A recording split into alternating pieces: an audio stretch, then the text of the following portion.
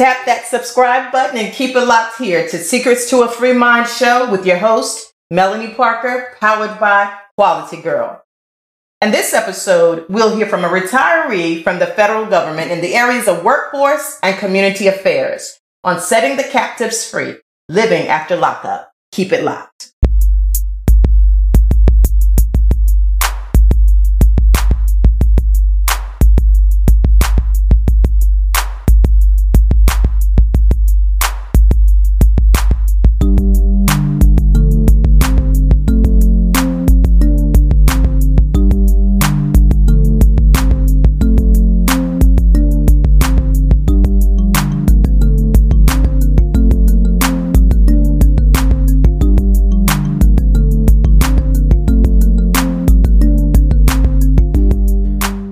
Welcome back. I'm Melanie Parker, founder of Quality Girl and your host of Secrets to a Free Mind show, where we help you free your mind, move forward in life. Shout out to Mike Horn at Mike Like Poetry on Twitter for co-designing the cover art and composing the beats. In addition to listening to this podcast, be sure to tap the thumbs up icon, subscribe button, and bell icon to love us, follow us, and receive clips via Twitter on episodes. Let's welcome Eric Shuler. Hi, Eric.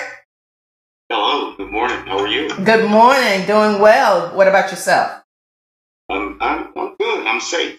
That's right. We are safe and whole. What a pleasure to have you on the podcast today. Thank you. Thank you for letting me participate. Absolutely. So, who is Eric Shuler? Eric Shuler is a born and raised Washingtonian who has benefited from a two-parent household where my father and mother worked very hard to raise 7 children, and attended the local elementary schools and junior high schools and high schools. I came out of Coolidge High School. I was one of the first Black police officers they hired in Montgomery County back in the early 70s. I did the law enforcement piece for a while. I changed careers. I went into staffing, and I learned a lot when I was in staffing, and it piqued my interest in community and employment and workforce development. And that's how I got my start. My last position was with Court Services and Offender Supervision Agency, CSOSA, where I was brought on to manage and create a workforce development program for returning citizens to the District of Columbia from the federal penitentiaries around the country. Okay, very good. Now, typically our pain becomes our passion and platform. So was there an experience that was training ground for you? Well, through the staffing, understanding what employers were looking for and individuals, the knowledge, skills, abilities, training, certification, and it gave me an insight into community. And because workforce development is all about community. Yes. From the staffing experience, I had an opportunity to be hired by it's an organization called ACS, Applied Computer Science. And ACS had the contract at that point for welfare to work. And I went in as the operational manager for that. And it dawned on me that I could merge the information and knowledge that I had acquired from staffing with helping the unemployed, underemployed, and formerly incarcerated transition back into the workforce. All right. Yes. And I like what you say. You merged the skills and also the need, basically. And I can tell you a unique situation is the District of Columbia, because we're not a manufacturing city. We don't produce any product. we're a thought-based job market. Good point. There are no warehouses and factories and farms. That's right. As there is in most of the country. So it presents a unique challenge for individuals, especially individuals who are formerly incarcerated. Very good point. Now, what is the first step to identifying the root cause in a reformed person's behavior and attitude? We began looking at behavioral modification. Behavioral modification meaning tapping into the individual thought process and trying to first understand their point of view and then substituting those misnomers with fact. The fact is, a lot of times you'll have individuals that came to me that said, I want a job. And I say, okay, what do you do? Response would be anything. I'll do anything, man. I just need a job. Well, that's not helpful. That's not helpful for the individual. Right. Because it's a sign that they don't know what they need. Good point. And they need guidance. They need support. That's right. And they need the opportunity. That's right. That's right, Eric. Of which signs should family members, friends, and employers be aware when dealing with reformed persons who suffered from lockup? Well, what you see, and as I see, maybe something that's a common LinkedIn that I see for people who are engaged or involved in I'd like to call that justice-involved individuals.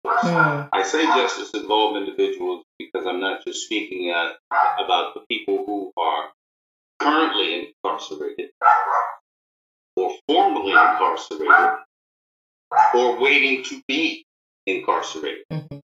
The LinkedIn there is what got them in trouble was behavior. You can only do what you know. So if you don't know any better, you won't do any better. One of the things that my father used to always talk about was the difference between raised and just getting bigger. I like that. Yeah, being raised was giving you tools and things that you need to survive, to matriculate into society, to be a contributor, to be a supporter, to be a participant in society, educate the community and the people on the needs of the returning citizens. Yeah, when I said I ran the welfare to work program over in Southwest on 4th Street for a number of years, what I started to see was a pattern. At one point, I could look up and see the grandmother, the mother, and the granddaughter all sitting there together, which let me understand that this was something that's passed along generationally. That's right. And somewhere along the line, you have to stop it. Right. I met people who had never left a 10-block radius in their life. And that's scary because they didn't get to see what it's like in other parts of the city. They didn't, sometimes you assimilate. If you are exposed to or commingling with. So true. Yes, exactly. Then you start to be able to compare yourself to where you are as opposed to where they are. And innately, we all have pride. And I think deep down, innately, we all want to belong and be a part of society that is valued that is contributory. And when you don't have those operating in your mindset, then your behavior is askew. Mm-hmm. If I may interject, I'm glad you brought that up, because when the animalistic, primitive side of a human being, when it gets tired, when it gets depressed or frustrated, it can revert back to the animalistic way of operating. Absolutely. This disparity breeds that behavior. Yes. You are desperate. Exactly. However, we have to wake up, mature, and stay awake continuously to transition out of survival mode and step up to the higher life and higher way of thinking, which leads to the behavioral modification program you established with the federal government. The mayor at the time, Anthony Williams, approached me and said, "Do you think your program would work for returning citizens, for ex-offenders?" And I said, yes, for all hard-to-serve populations. Well, they gave me a large sum of money to create a pilot program. Mm-hmm. And the pilot program was very successful, to the point where Congress went to take a tour of the facility, and the warden at the facility and the inmates were raving about the benefits of the program. Oh, and yes. I testified in front of Congress, and Congress recommended to CSOSA that they hire me to come in to kind of help them with the workforce development. And so that's how I got there. Mm-hmm. And then interacting with folks and understanding what their needs are. Mm-hmm. And it's my job to go and find vendors and trainers and certification programs, which I had already started building at the university. Very necessary program, Eric. So which activities do you suggest to employers? Yeah, to answer that, first of all, you have to have compassion. Yes. For one another. Yes. Compassion will allow you to see what's really in front of you, mm-hmm. and what's really needed. Mm-hmm. Educating employers was a task. Most think that is a Herculean task, but it's not. If you approach employers and you are able to do a needs assessment on what that employer needs to grow their business, what they need to increase their bottom line, I think they're open to the opportunity and possibility of hiring.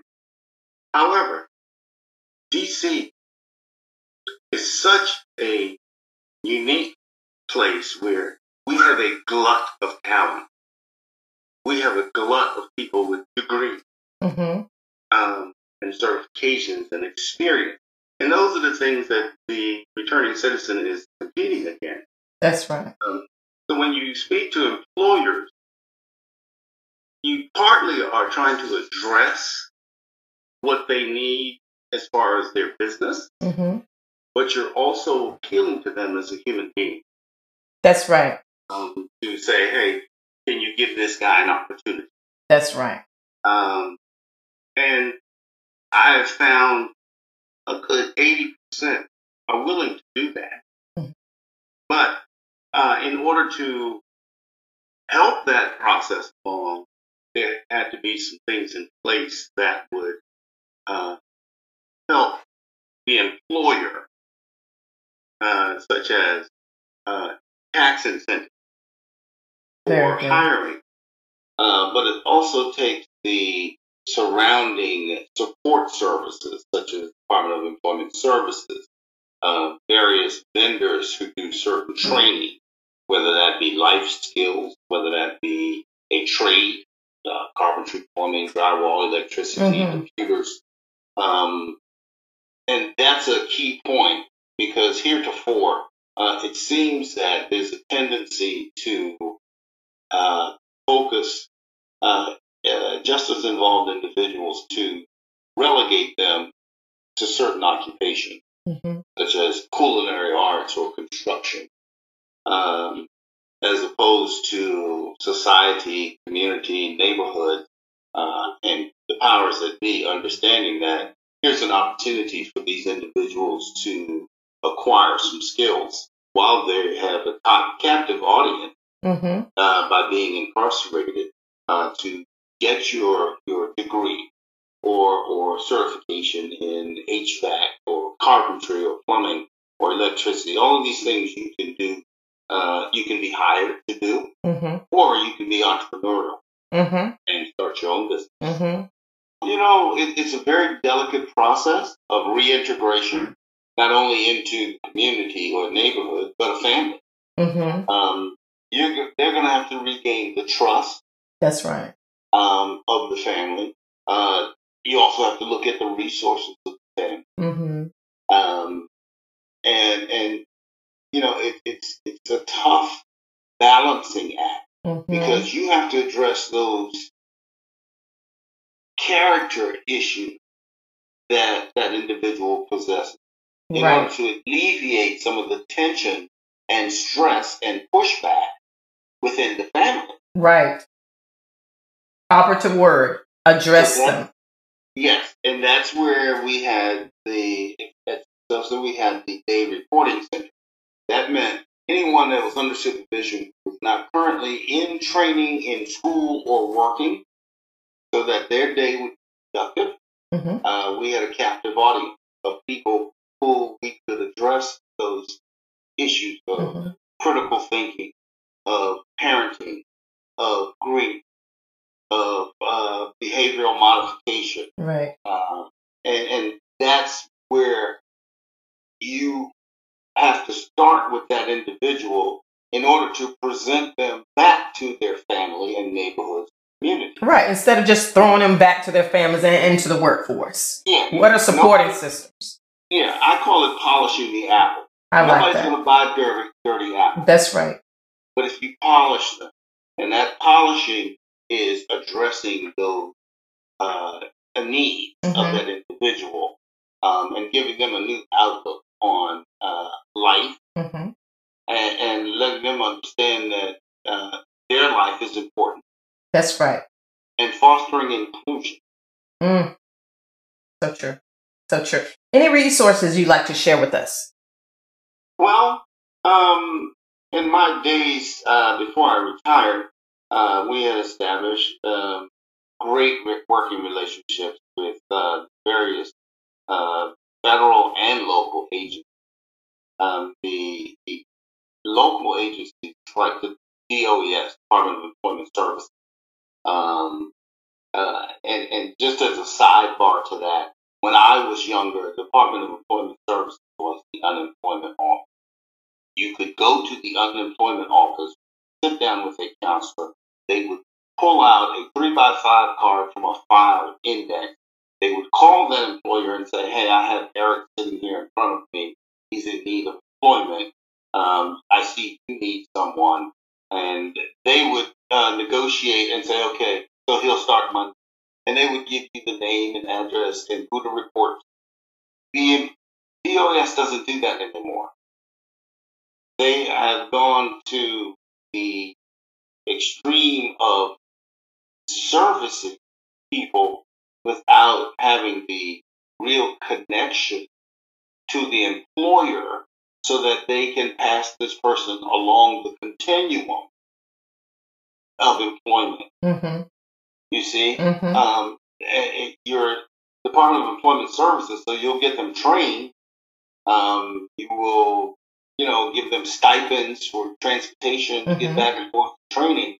However, you don't have the relationship with the back end, which is the employer, right? Who's going to be expected to hire that individual once you have polished that out. And so, Department of Employment Services has a high value. However, that one component of placement of people has been diluted, and they have focused on all the other ancillary things that the person needs. Then there's the Department of Housing, because people need housing. They're living on the street, sometimes surfing from couch to couch with friends and relatives, who themselves are trying to work and are struggling. So, it becomes a catch-22 in certain instances. You can't kill nothing and won't nothing die. So how do you eat? So we have to start to look at these individuals as a valuable part of society. None of us are perfect. We've all made mistakes. Right. Now, Eric, which activities do you suggest to their family members and friends? Well, what I can suggest for the family members, and this is kind of hard because DC is unique in the fact that we send our residents that have been convicted of crimes all over the country. And that's a big part of what is wrong with that is you've separated them from their family. Most of the families can't afford to drive cross country to California or fly across country all the time to see their loved one who's incarcerated. So there's a big gap there. So, and when you talk about what the family needs to do, the family, if possible, needs to let that individual understand that they are loved, they are valued, weather the storm of criticism and non-inclusion, and find themselves in a positive place. That's for family. Thank you, Eric, for hanging out with us today. You're so welcome. And I would just like to say to everybody, give somebody a chance. Somebody gave you it. That's right. That's right. Join us next week for the episode, Maintaining Emotional Intelligence, Dealing with Negative People. Remember, as Dr. Martin Luther King Jr. said, if you can't fly, then run. If you can't run, then walk. If you can't walk, then crawl. But whatever you do, you have to keep moving forward. Keep moving. Peace.